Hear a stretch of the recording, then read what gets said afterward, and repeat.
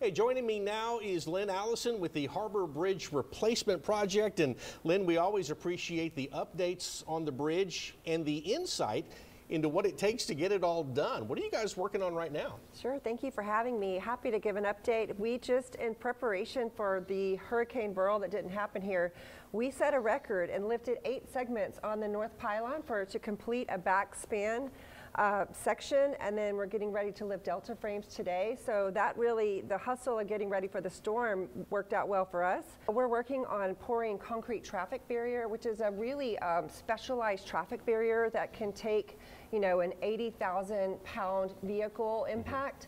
It is 50 inches high, so it's for higher clearance vehicles. It's the technology and the innovation of pouring that concrete barrier is really interesting in that it's a continuous pour using self-molding concrete, and it really creates kind of a flawless finish without joints.